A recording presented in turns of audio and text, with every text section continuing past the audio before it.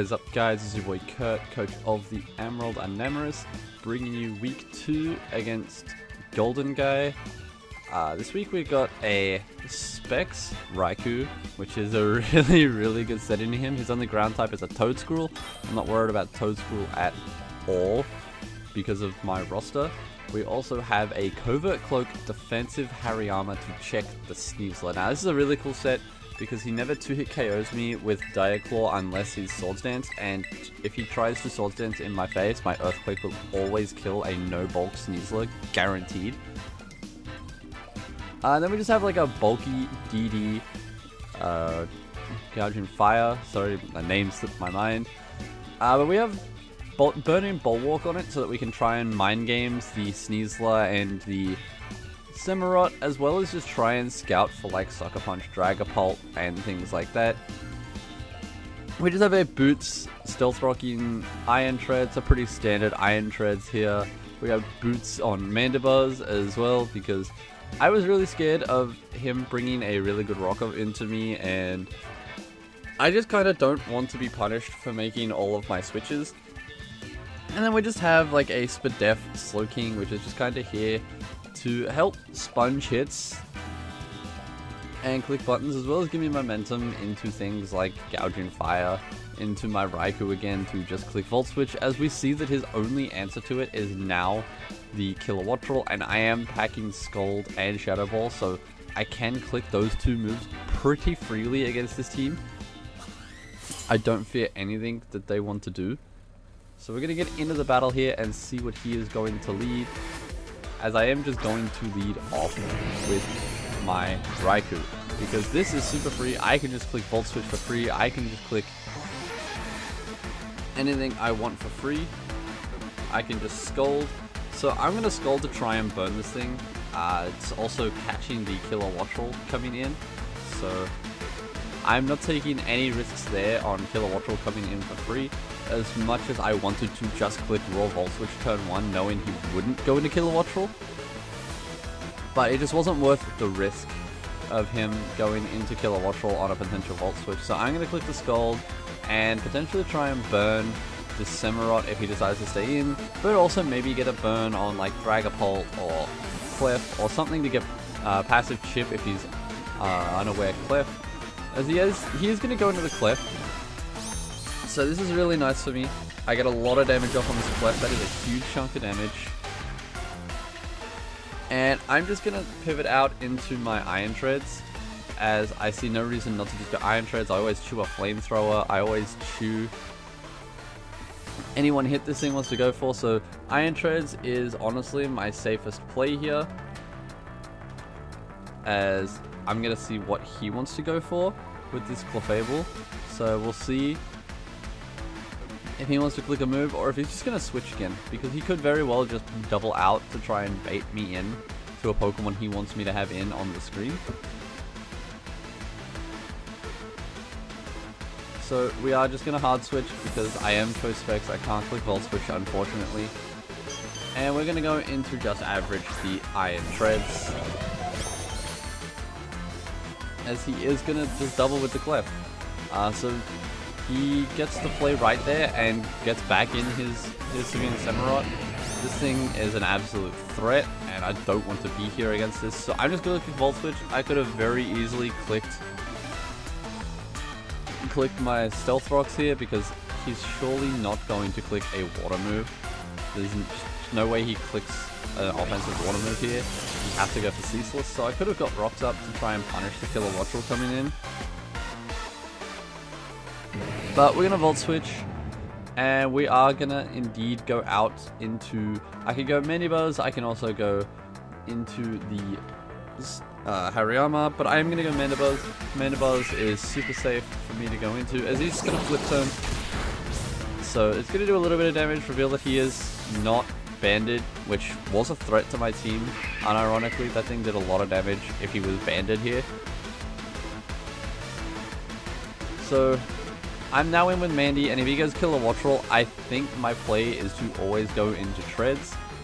But I want to make a pretty risky play if I do see the Kilowattrel. I've in this time that he's taking, I'm thinking about if he goes Kilowattrel, can I take the hit? I'm calcing, I'm looking to see what I can do, because I didn't really bring a good check to Terra Kilowattrel when I was looking back at it in prep. So I could just go hard into the Iron Treads, I could just go into my Raikou, but I'm scared that he might be Terra Ground. So I kind of want to scout for that to see if he's going to predict me to do that, and I just want to click U-turn. Because he's never going to click an electric move while I have Iron Tread still there safely in the back. But he does get the flinch on the air slash, so I do lose my momentum that I was aiming to get. So we're just going to go hard into the Iron Treads this time. I'm not risking him clicking electric move since I stayed in last turn. And then this will also bait out anything he wants to go for. I know my Slowking can take 1, and if he is Terra Ground, I can just click Scald. If he's not Terra Ground, then Iron Treads lives and just clicks Earthquake on it. So he does go for the Thunderbolt, doesn't kill my Iron Treads obviously, as I am immune. And I'm just going to try and get my rocks up. I have no other play to make other than try and get rocks up. Hope that I can live this hit. He's also revealed that he is not choice on the Kilowattrel, so that's nice. We know that he isn't like a spec Kilowattrel, and it means that my Slowking actually does indeed take one. So he is going to Terra Ground here, which is unfortunate. Was hoping that he wouldn't be Terra Ground, but is a very good bring into my team. I don't have a whole lot that wants to stay in on this that can resist ground, electric, and flying. So he is just going to click Terra Blast, and he is just going to absolutely destroy Iron Treads. There was no chance I was ever living that hit. So I'm just going to go out into my Slowking. Because I see no reason not to. I can also just go into Hariyama. Sorry, I go into Hariyama. I thought about going Slowking because I can take the Volt Switch. But we are just going to click the Fake Out because we do have Fake Out on this thing. So this gives me a lot of momentum. Again, this breaks potential Sash because he could be Sash Kilowattrel as to why he wanted to get rid of my rocks. My Rocker so quickly. He could also just be Boots and not care, but I wasn't sure because he was Terra Ground.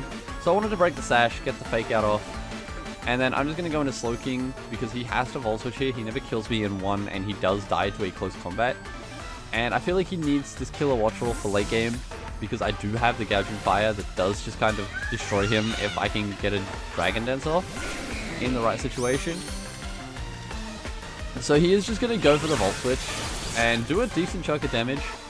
Reveals to me that he is a timid Kilowattrel though, so I'm not too upset about that. That sort of gives me a lot of information. Information that I really needed. So we're going to see what he wants to go into. Slowking can beat pretty much anything that isn't this Pokemon. This Pokemon is like the one thing I didn't want him to go into. But now I can just go back into my Hariyama because realistically Hariyama just kind of sits on his entire team. And I lose nothing by just going into Hariyama.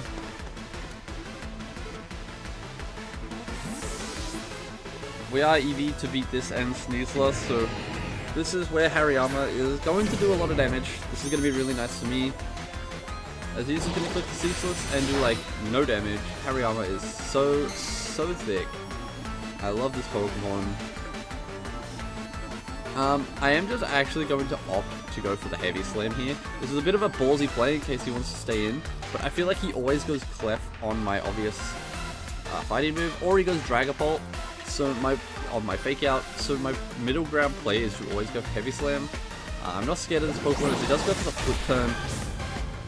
So he is going to take this Samurott back out, and this is why I didn't click a fighting move. There was no point me ever clicking it. And we are going to be able to catch the Clefable on the switch in with the Heavy Slam. So this is going to be a really nice kill for Hariyama. This is a big threat out of the way. Riveting!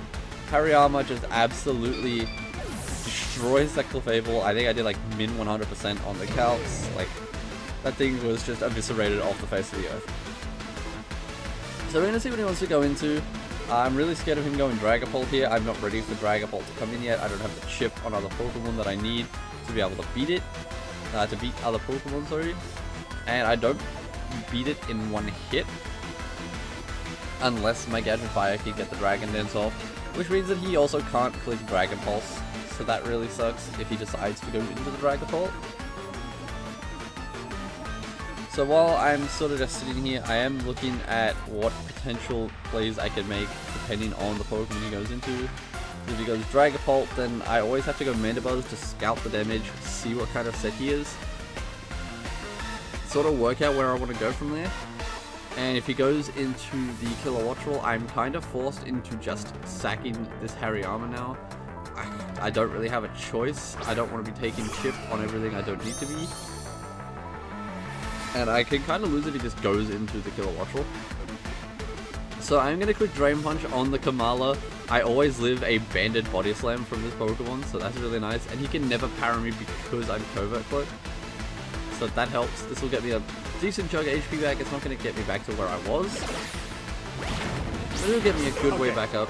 Now you die.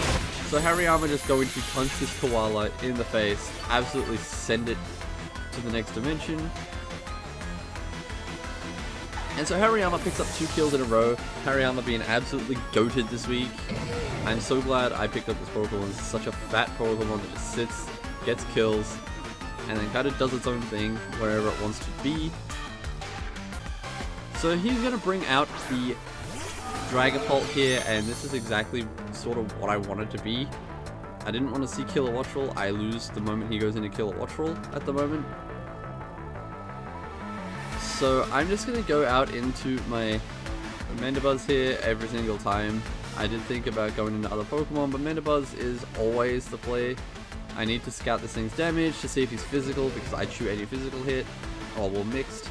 So if he's mixed, then that means he's not Specs, which means that my Slowking is just infinitely better in the endgame, as well as my Gouging Fire, because I don't have to worry about Specs, Shadow Ball, or Dragon Pulse, which he has revealed. Which he hasn't revealed, sorry. And he's sort of clicked to no moves. I have no information about this, so just thinking about it, I'm going to go into Mandibuzz. I always go Mandibuzz on this thing to try and scout the damage. This Dragapult is absolutely terrifying. He does reveal the Dragapult, and he does reveal that he is Specs with that damage. He should have never done more than about 30% without Specs, so that tells me everything I need to know about this set. And I can safely let Mandibuzz go down. It's sort of done its job now. It's given me a lot of information in this game. It's told me what sort of Samurott he is. It revealed that he was Air Slash over Hurricane on the Kilowattrel, which is good for me because it means that he does less to my Gouging Fire if he doesn't Terra, but he did Terra obviously. Next to Iron Treads. So we're just even going to Slowking here, and I'm going to make an aggressive play predicting him to switch, even though he could very well just click Specs Dragon Pulse and do a lot of damage. I feel like he's not going to, so I'm just going to click the Scald. I did think about Ice Beaming to catch the Kilowattrel, but there was really no point, as Scald punished him ever going into the Hisuian Samurott or the Sneasler. Both of them didn't want to catch a Scald, and if he went into them, it punished him for making that play. So we are just going to click the Scald. Scald is a super safe click here. It also just gets chip on this, potential burn damage on this Pokemon as well. So he is going to switch the Dragapult, as we do get the Scald off onto the Sneasler, because that's the last Pokemon he hasn't revealed on his team yet. So this is huge. We get a lot of damage on this, and we do get the burn. So that's absolutely massive. He does get punished for going into the Sneasler on my Slowking. I was about 2 seconds away from clicking Psychic, because I was like, he's never going to go into the Hisuian Samurott. But that would have been an insanely aggressive play that I don't know if it would have worked in my favor. But it was definitely worth a shot. Definitely glad that we got the Scald off. Get the burn. The Sneasler's doing no damage with U-turn, so that's really nice. And we're just going to get a Chilly Reception off. I'm going to get the momentum now. This is going to put me back into the swing of the momentum, as he is just going to go into the Hisuian Samurott, and I have no reason not to just go into the Raikou. And I felt like he should never stay in with this. He kind of needs his Pokemon to beat my Slowking if he locks the wrong move with Dragapult. So that was kind of what I was hoping for here, is that he went is that he switches here when I go Raikou. I did think about going into the Hariyama, but there was literally no point going into Yama. As cool as it would have been to get more Yama kills, it just wasn't worth it. I also needed to lure him into a specific situation now because I didn't know how I was going to beat the Dragapult Kilowattrel. I had to get a scenario where I can get a Dragon Dance off with my Gouging Fire, and the only way is if I'm in front of this Pokemon, or I'm in front of Dragapult locked in the Shadow Ball. So I kind of had to force that situation as best I could. Once I was sort of running out of Pokemon, I was getting chipped. So I did think about clicking Shadow Ball here, but I think Gold to try and catch the Kilowattrel was my better play. Which sucked because if I just clicked Volt Switch, I got another kill here. Because he is going to stay in and just click the Sucker Punch, as I'm just going to fire off the Scald. We are unfortunately not going to get the burn on this Pokemon, but that's fine. I almost pivoted here into my Slowking. I bumped the run button as I try to get back to look at my Pokemon. I almost pivoted into this Hariyama, but again, I didn't want to click Dragon Pulse because then that puts me in a really awkward situation. So I'm kind of just stuck just firing up another Scald.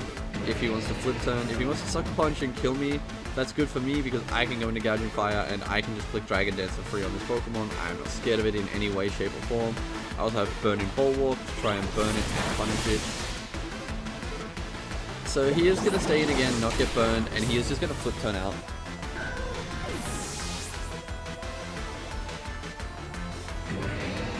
So he's going to take his Samurott back, and he is just going to be able to bring back out Dragapult, which is an absolute threat to my team.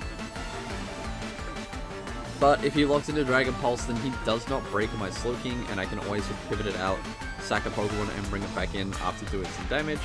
So he's forced into Shadow Ball the moment I go into Slowking here, which puts me in the perfect situation to bring in my Gouging Fire after. It also means that I can sack my Hariyama to get the Gouging Fire in, and I'm going to lose Diff for that, but I am not playing for Diff here. I'm just playing to win. That is my entire goal here, is I'm playing to win. So I am just going to click the Ice Beam. I lose nothing by clicking Ice Beam now. Samurott always dies on switch in. Kilowattrel doesn't want to come in on this, and he also doesn't want this Dragapult to take the Ice Beam. He does just click the Shadow Ball here, and does a lot of damage, so that does reveal that he is Spec Shadow Ball. So that's really nice for me. That puts me in a perfect situation, as we do get the crit on this thing. I'm not sure if that crit mattered. I thought about just staying in and sacking the Slowking, but there was really no point in me sacking Slowking for no reason when I have a Hariyama that's really not doing anything in the back. Hariyama can't do much other than take a hit from the Samurott, but in this situation, I'm always going to go into the Gouging Fire after I sack a Pokemon here. So I felt like there was no need for me to needlessly sack Slowking when I could still use it to try and beat the Kilowattrel. If I get damage but don't kill the Kilowattrel. I should kill it because I should be able to get a free DD. So we are going to get hurt by spikes, and he's just going to fire off another Shadow Ball. So this puts me in the perfect situation to bring in my Gouging Fire. And Gouging Fire is just going to start clicking buttons as Gouging Fire does. Snow finally stops from the chilly reception, but it wasn't really boosting any of our Pokemon. It was purely for momentum. So I'm about to end this man's whole career. we're getting the Gouging Fire, and I'm just going to click Dragon Dance. I always live Shadow Ball because I know he's Specs. I know he's locked in, and if he wants to switch, it gives me the free turn to DD. So I'm just going to DD in this thing's face, and we are going to call it good, because as soon as I get that Dragon Dance off, this game is pretty much over. There's nothing he can really do to stop my Gouging Fire from just clicking buttons. So he's just going to fire off the Shadow Ball, and I am just going to reveal the Dragon Dance. It was at this moment he knew. He fucked up. So we're going to get the Dragon Dance off, and that's pretty much going to be game. So thankfully we managed to bring that back. Golden Guy played really well. He put me in a corner very early on in the game, killing my Iron Treads before I could get my rocks up, killing my Mandibuzz because he was Specs, and if I hadn't have switched, then maybe I would have had my Mandibuzz to try and play around with removing moves, but I am just going to click the Heat Crash. This always kills. I needed just a little, I only needed about 30% chip on this thing for my Earthquake to kill anyway. But that crit from Cloaking just kind of made it guaranteed that I always killed anything he wanted to click. So with that, Gouging Fire is going to be able to sweep up the end of this game. Gouging Fire is an absolute menace. He is so bulky for no reason.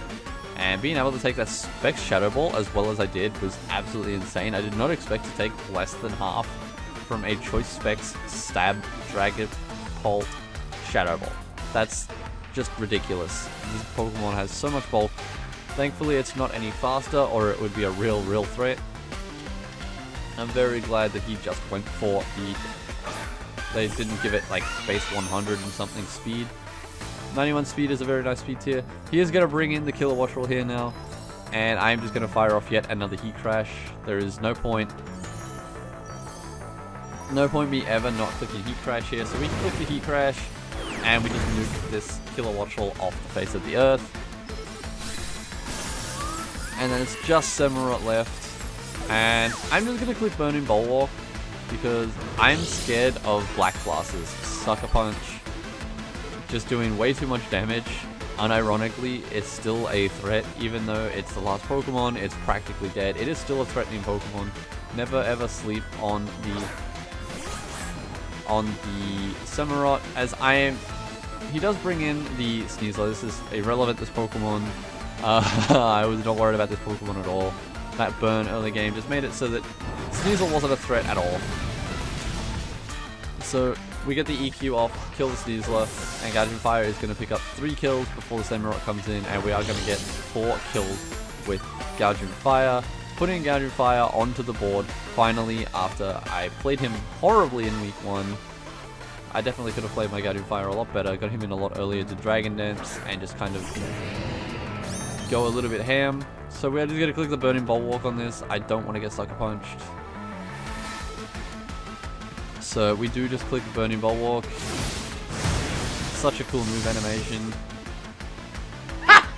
No! He does just go for the Sucker Punch, and we do just not have to worry about that. So with that, Gouging Fire is now just going to be able to click any move it wants to click, and we are just going to win the game. So GG's to Golden Guy. That was a really good game. He had me in the corner for a lot of the game. I made a few plays that were probably a bit riskier than I needed to, like the Heavy Slam from the Hariyama, but I'm kind of glad I made them. They kind of put me into that end game position. So again, GG's to Golden Guy, and I will see you guys in week 3 when we take on Metagross Maxis and his New York Metas. Peace out, guys.